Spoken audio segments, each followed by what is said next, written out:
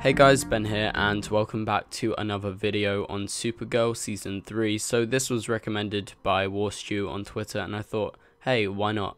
Let's just make this video. So I did make a video about Power Girl in the past, which wasn't too good if I'm totally honest, and I think I could definitely improve on that. So I thought I might as well do this video just to wrap some stuff up because that was ages ago. I'm sure loads of you haven't seen that. So just a heads up that this is a pre-recorded video as I'm recording this on the 12th of July, the day before I go away, because I'm going away on holiday for 10 days from the 13th of July, so I will be missing San Diego Comic-Con sadly. But don't worry, all my trailer breakdowns will come out within the next few days after San Diego Comic-Con, because I arrived back 2 days after Comic-Con after all the CW panels, so expect a load of trailer breakdowns and a load of bonus videos regarding what they talk about at all these panels, so definitely get hyped. Supergirl is going to have its first look in under 2 weeks, so get hyped guys. So in today's video we're going to be talking about the question, who is Power Girl and could she be introduced on a TV show? So Power Girl is the Earth 2 doppelganger of Kara Zor-El in the comics. She is actually still called Kara Zor-El, she's not called something else like Jay Garrick and Barry's dad. And she is a prominent member of the JSA, which is the Justice Society of America in the comics. So they could do something on Legends if they wanted to do that, and they could definitely revisit the JSA, and I think they would be very stupid if they don't go back to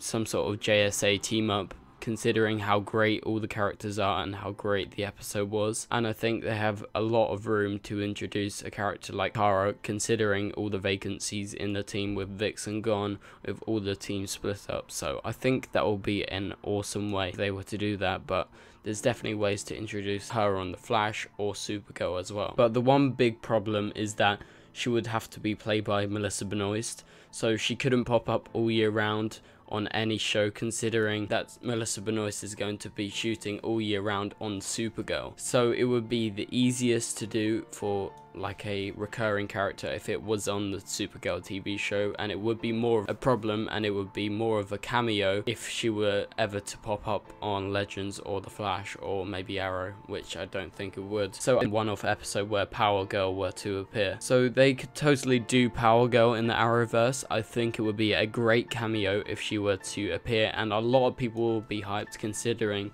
she's got a big status in the comics, and she could definitely appear in The Flash as a brief Easter egg or more as a surprise cameo role when the Flash, say, travels to another Earth, say like Earth 19, and then we get to see Power Girl, which is played by Melissa Benoist because it's the doppelganger. But because the TV shows don't need to say she's from Earth 1, considering they don't follow the comics super accurately, they could say she's from another Earth apart from Earth 38, because that's where Kara Zor-El Supergirl is, so it can't be Power Girl in that Earth. So in Supergirl we were shown that Earth 38 and Earth 1 do not have the same doppelgangers, they do not have the same people, they don't have a Barry Allen, they don't have a Harrison Wells, they don't have a Cisco Ramon, and we don't know if that goes back to Earth 1, we don't know if Earth 1 have a Kara Danvers or an Alex Danvers or Hank Henshaw, or say anyone from the Supergirl show. We actually don't know that as of now, which Earth 1 and Earth 2 do the same thing, as those two Earths are parallel to each other, and I don't think all of the Earths correlate together, considering that we know that Earth 1 doesn't have any doppelgangers in Earth 38, and I think it's the same with other Earths. Some are parallel to others and some aren't, like Earth 1 and Earth 2, so we just need to find an Earth that is parallel to Earth 38, because there definitely is one, so they will definitely have a Kara Danvers or a Kara Zor-El doppelganger on that Earth. We just need to find what Earth that is, and that's potentially where Power Girl could be introduced within the Supergirl TV show or any other TV show, as she is just an alternate version of Supergirl, still from Krypton, just with a few minor changes, the same powers. So potentially she could pop up at any time on any of the shows. It's just whether the showrunners and the writers are willing to give Kara's doppelganger a go on any of the TV shows. So what do you guys think? Are you totally down for Power Girl like me?